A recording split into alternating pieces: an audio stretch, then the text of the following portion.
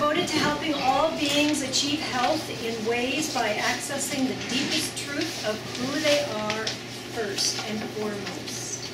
And she has been on this quest for the past 30 years.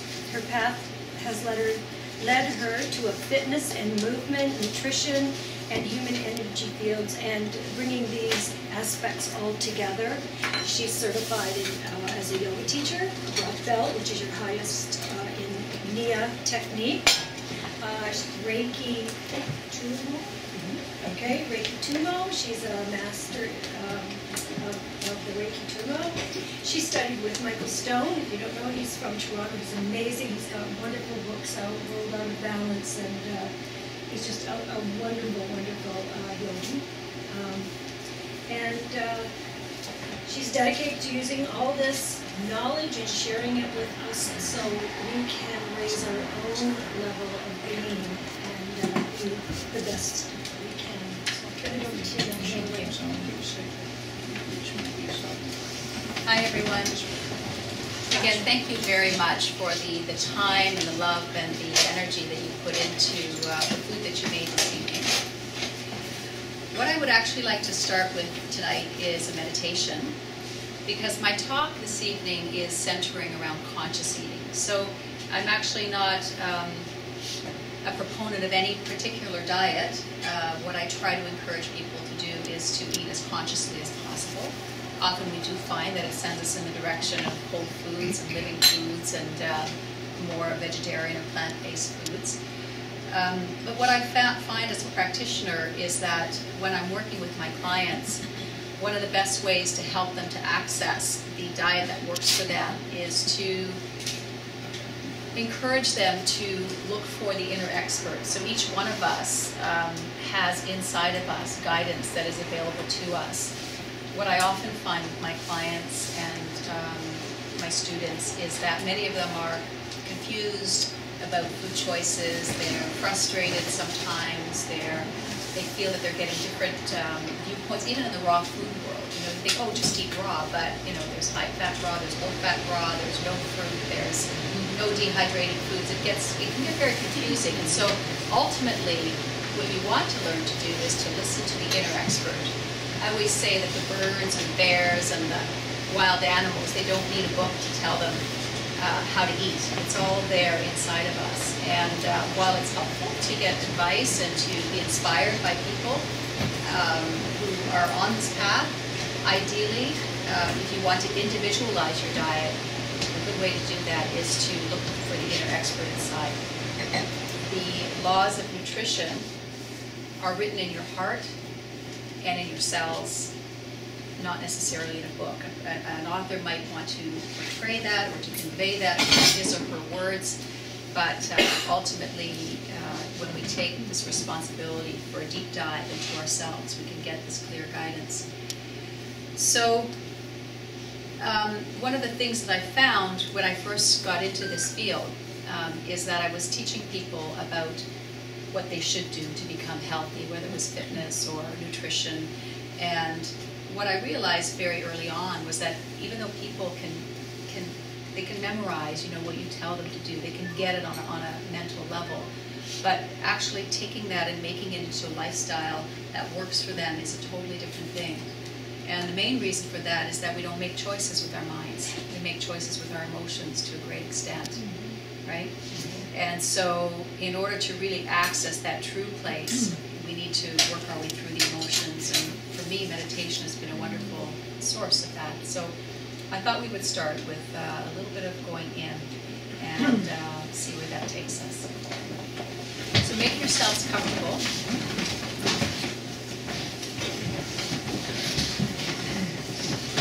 And if you're wearing glasses, you might want to take them off. Try to see if you can place your feet flat on the floor.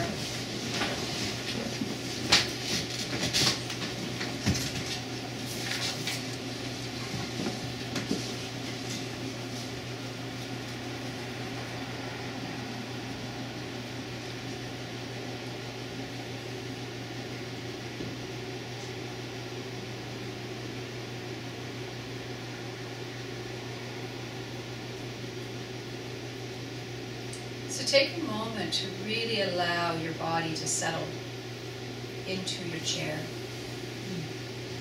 To allow your sits bones to reach into the surface of your chair, to feel the support of the floor beneath you, and to feel the earth that supports this building, and that solidity, that place that you can really rest into.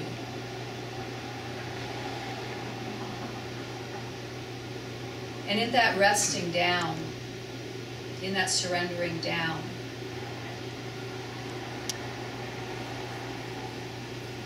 allow the belly to soften.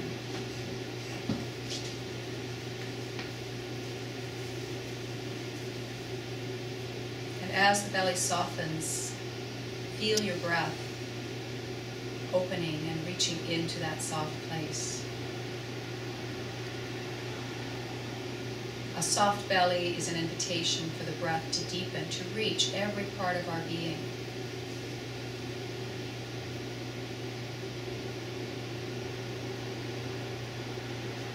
And don't force the breath in any way, just allow it to open and expand in its own time, in its own way.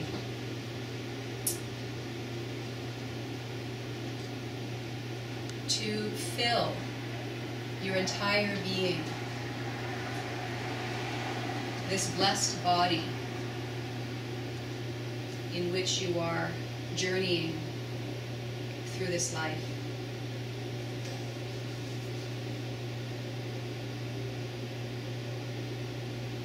So many times people have a sense that meditation is a spiritual practice. And it is, but it's also a very physical practice. Meditation is about bringing us really fully into the physical body, recognizing the sacredness between the union of the physical body and the spiritual essence that has inhabited this body since the beginning of your time on this planet.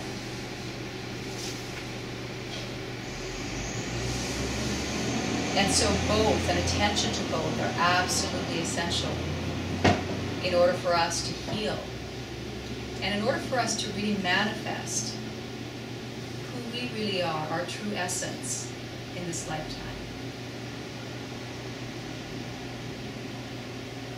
For me, that is my greatest joy and my greatest longing. How is it that I can live in such a way that I am reflecting as clearly as possible my true essence? Can I bring that forward into my relationships, into my work, into my service, into my leisure time?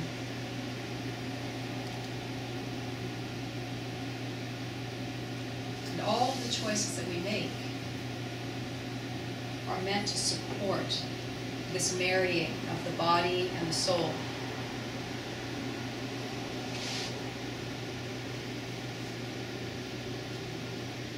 So notice that in your experience right now, you're aware of various details of this moment.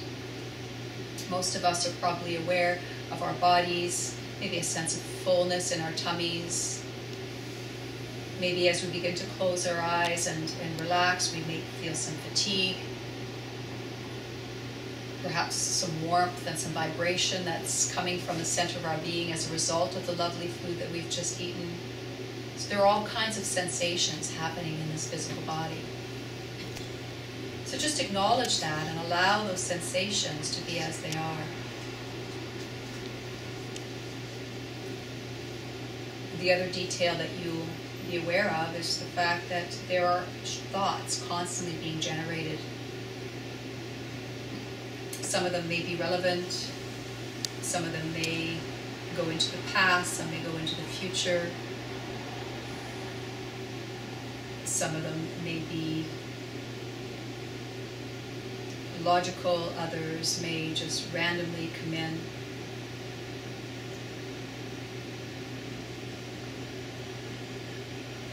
So in meditation, we're not trying to stop the thoughts. We acknowledge that the mind generates thoughts, that's what it does.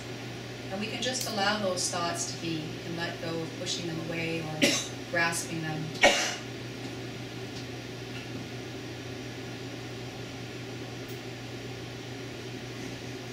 The other thing that often will come up when we sit in stillness is various emotions that sit in our beings. Some of them are just passing through. Others may be very familiar to us. In fact, some of them are constant companions. And these emotions are felt as sensations in our body. Maybe a heaviness in the heart or a tightness in the throat. And so I would encourage you to allow those to be as they are too. Everything is welcome here. Everything is welcome. Meditation is not a separating of your life into that which you like and that which you don't like. It is a coming together of everything that makes up this moment in its entirety.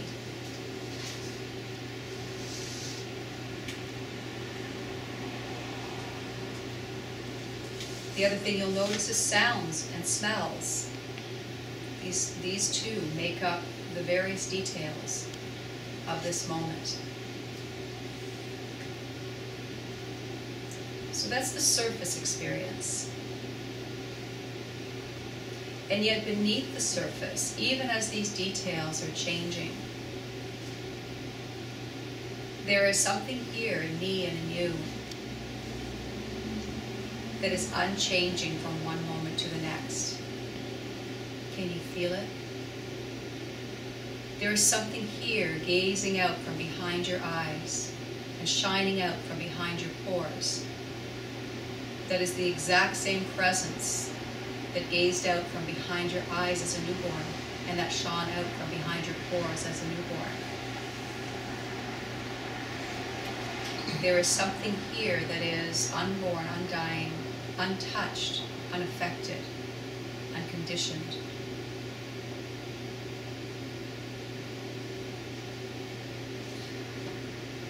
It's the place beyond beliefs, the place beyond circumstances, beyond emotions. And it is our true teacher, it's our beloved.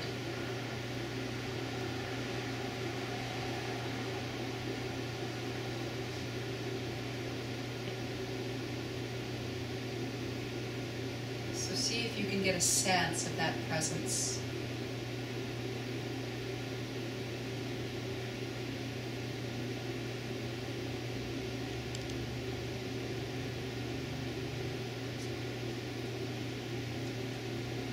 Let yourself rest there.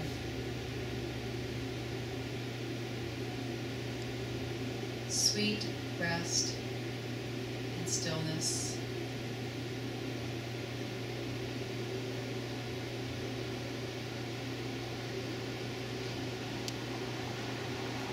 Nothing to be solved. No striving.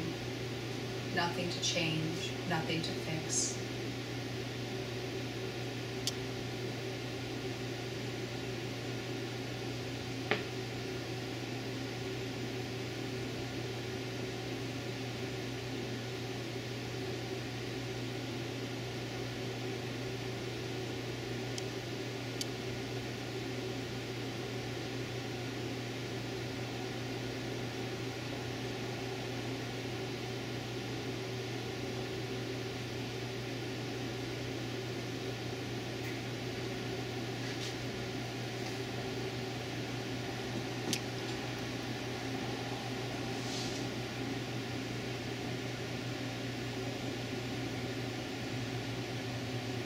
So take a deep breath in and open your eyes whenever you're ready.